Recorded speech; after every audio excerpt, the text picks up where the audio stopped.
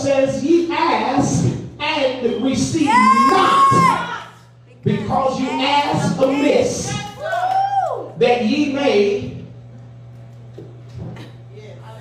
bless the Lord. Hallelujah. When you ask amiss, that ye may consume it upon your lust. Wasn't all of it.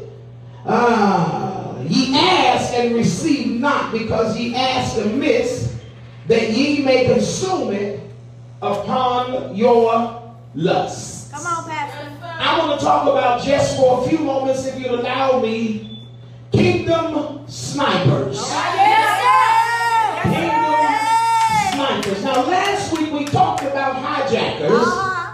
This week we're talking about snipers. Yes, snipers. Now, a sniper is a qualified specialist who operates alone, or in a pair, or with a sniper team for the sake of maintaining close visual contact with the enemy, engaging in targets from concealed positions, and engaging in distances exceeding the detection and capabilities of the enemy. Again, it's a specialist who can operate alone, with a pair, or with a team, and their job is to get visual contact of the enemy. Hallelujah. And they're hidden in concealed positions that the enemy does not even know that they're there. Come on. Yeah. Glory to God. And that's just like us in the kingdom, that a lot of times the enemy does not even know that we found out where he's intruded. A sniper's job is to discriminatory, highly accurate rifle fire against enemy targets. They are marksmen, a person who is skilled in shooting at a mark. Yeah, I'm talking good. I'm moving here. They are force multipliers. In other words, through the use of special tactics, they can do damage of a much larger force. Snipers multiply the body of Christ's effectiveness because of their precision in which they hit the enemy's targets with their prayers. Snipers ensure that the battlefield survivor for the rest of the Lord's army, qualities that the sniper must include are they must be patient, snipers must be disciplined, and they must be able to work alone. I'm going to say it again. Snipers must be patient, snipers must be disciplined, and they must be able to work alone. Why? Because a lot of times the enemy does not immediately show their hand. If you've ever been engaged into any sniper movies or games, you would have to wait till the infiltrator is taking a break, or they're smoking a cigarette, or they're cleaning around thinking that they're going undetected, but the sniper is hidden, usually up upon a building, sometimes undetected and unnoticeable, so that the enemy can't see them. Now listen to this. This is what got me stuck. That it says that the snipers are sharp shooters. They usually only use 1.3 bullets per enemy, while other military officers use 50,000 bullets per enemy. That's good news. I'm going to say again, they are sharp shooters on average. If I can just make this number more realistic, 1 bullet per enemy. Where usually soldiers use over 50,000 bullets trying to hit their enemy. They have to have time and effectiveness. Snipers are able to do more with less. And I believe I'm talking to some individuals listening to me now that have been in the midst of Corona, that you're trying to figure out, why did God isolate me? Why did he cut me down? Because he wanted to show you you can do more with less. You don't need as much as you thought you needed. Some of us have learned how to pray more effectively in this season than we prayed in last season. Some of y'all just comfortable and been trying to figure out something to do every single day. But there's been a few of us that's been trying to press in a little bit more so that our effectiveness goes to another level. Look at your neighbor, say, neighbor, you got to learn how to be a sharp shooter. I'm almost finished. I'm moving through here. Now, this is what got me here.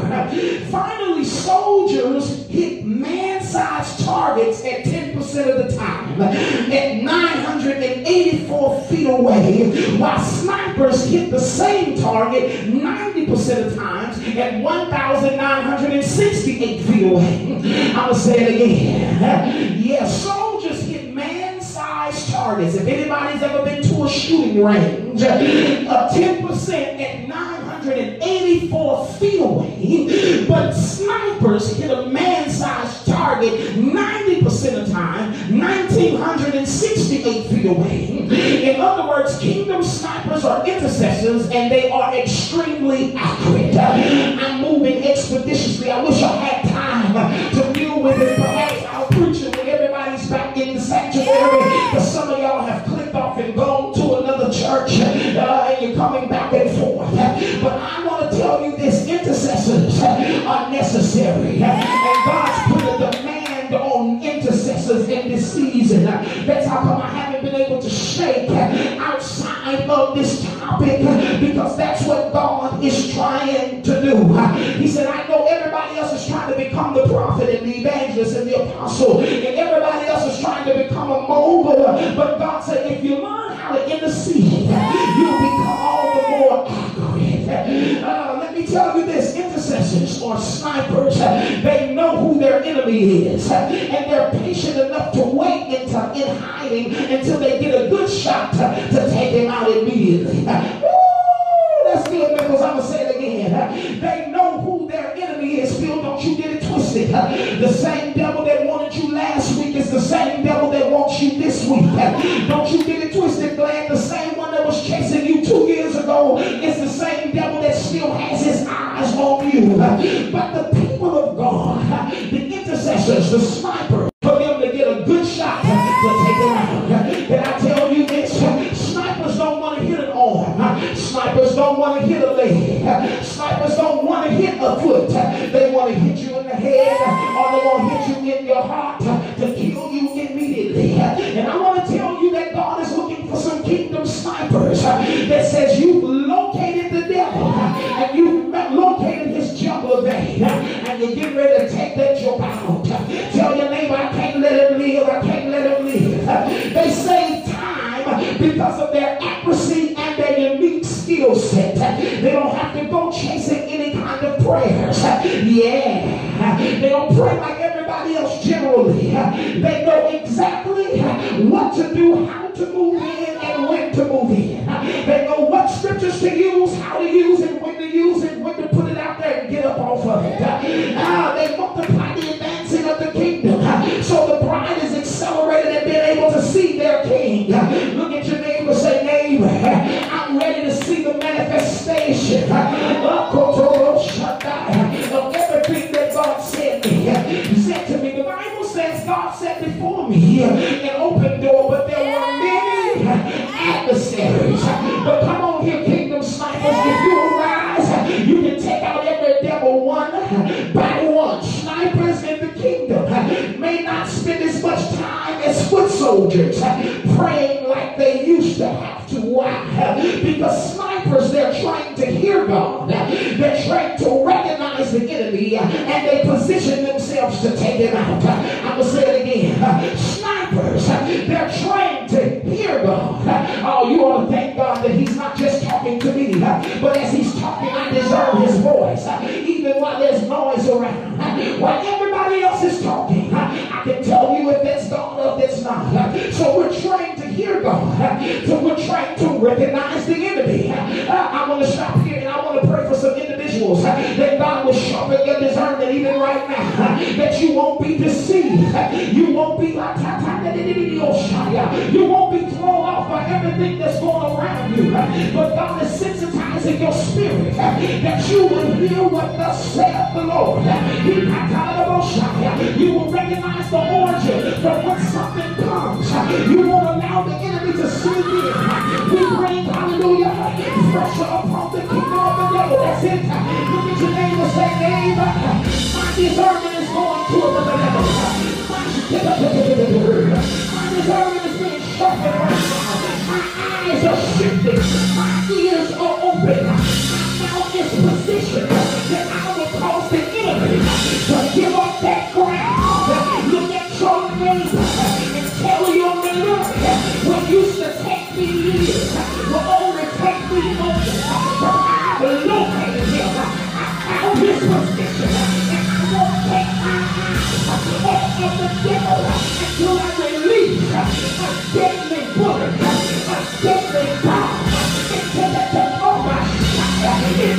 kingdom of hell. Look at your neighbor and just say, boom. Hey, hey, hey, hey, hey.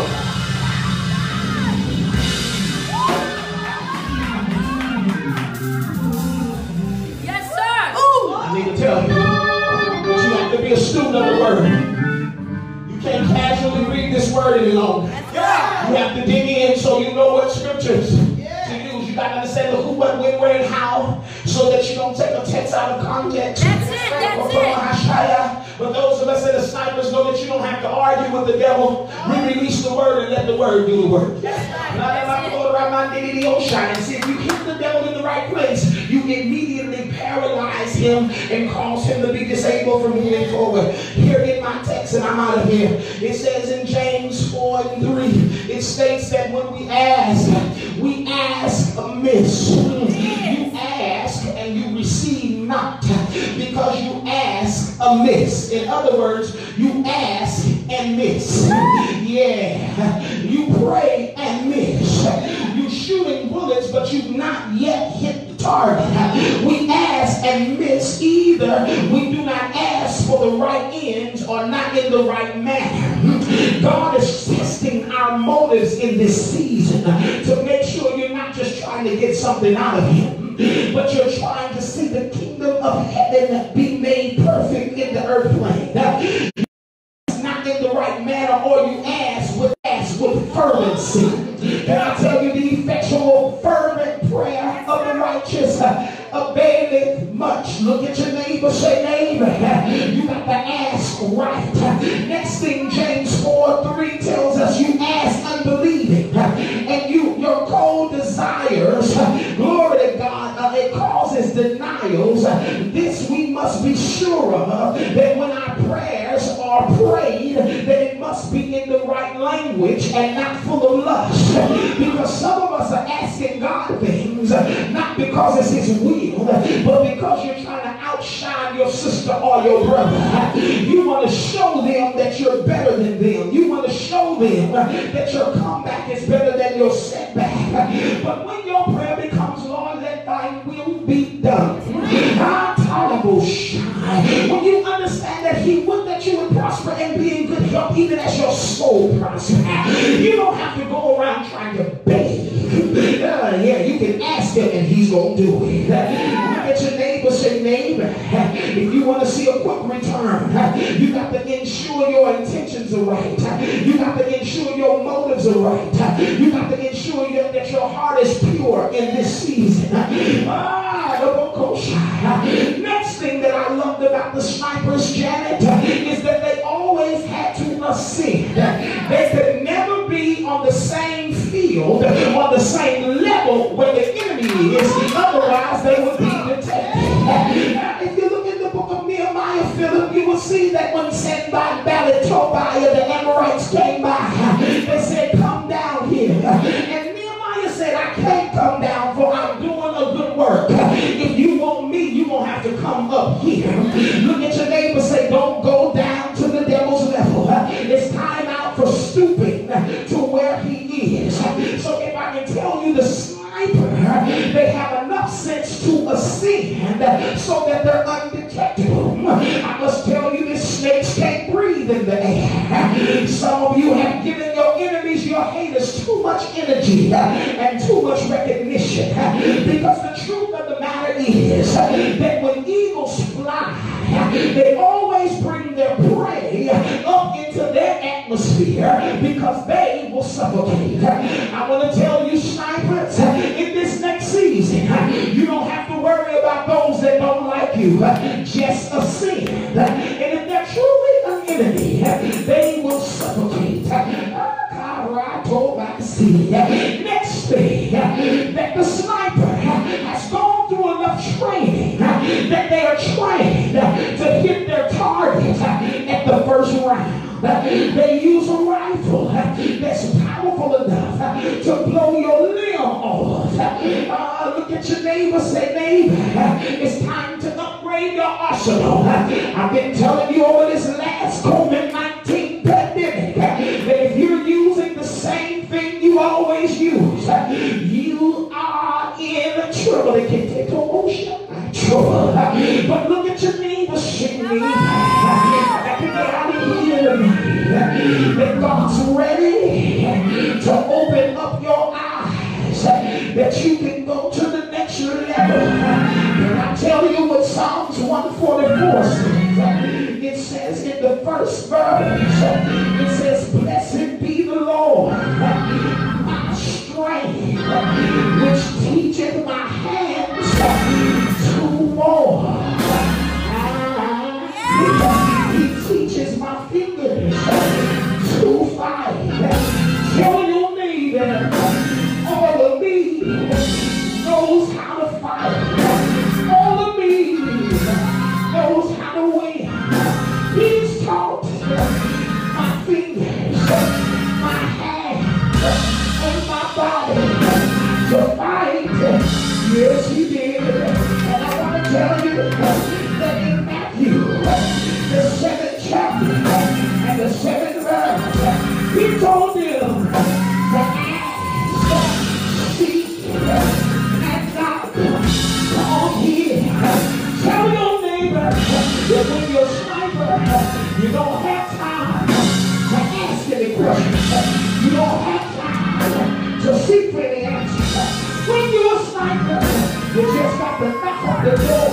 And the Bible says that everyone that asks receives it. Everyone that seeks it, and everyone that knocks it, the door will be open. Yes! Yes! And I praise him because my praise is the weapon to let the devil know that I'm not distracted and I'm not disturbed.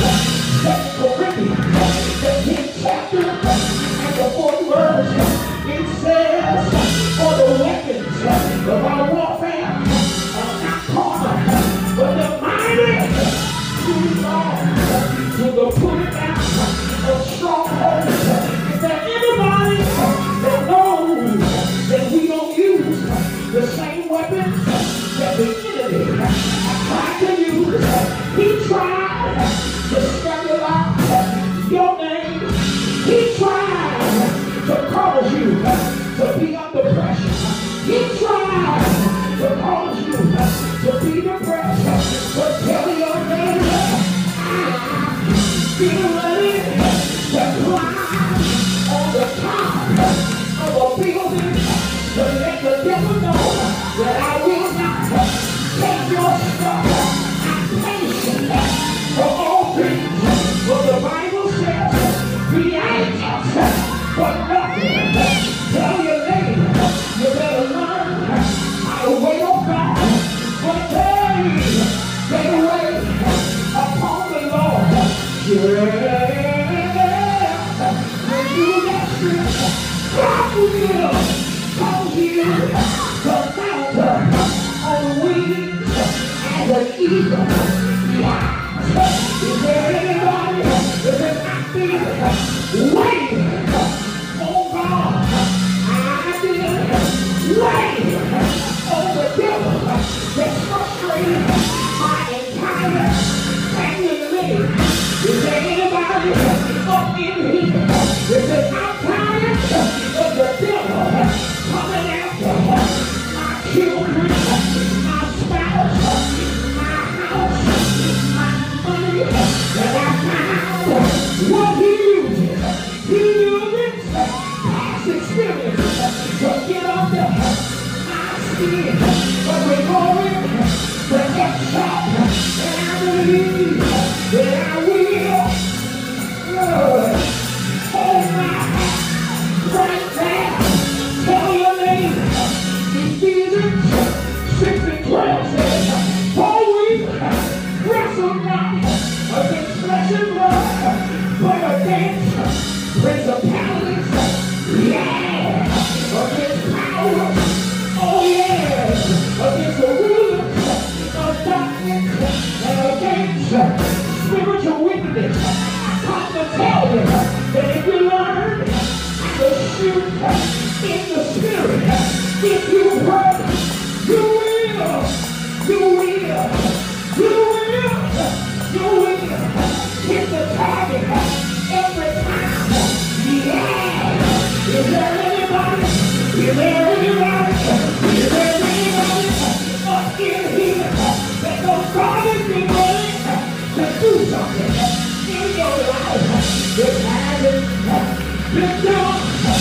before. Yeah. When the enemy comes in like a flood, God will lift up a standard against him. Stop fighting on his level and go higher. And I want you to shoot arrows of deliverance into the camp of the enemy.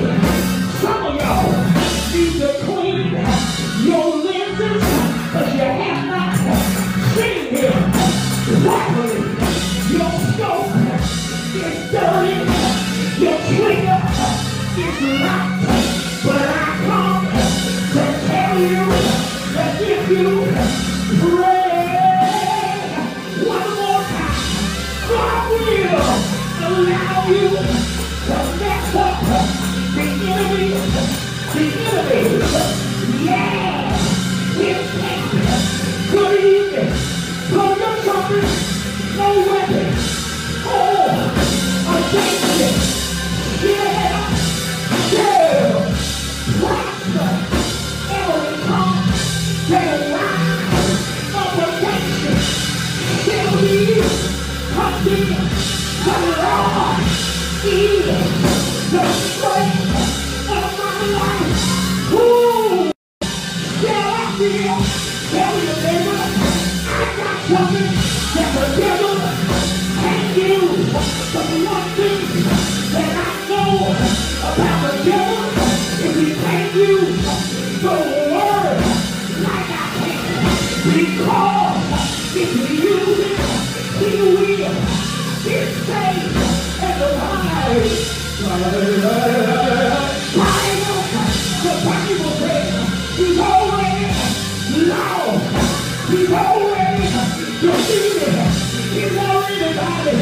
Anybody here that knows God is in the way to shift you to another level in your life because you have been on this level long enough.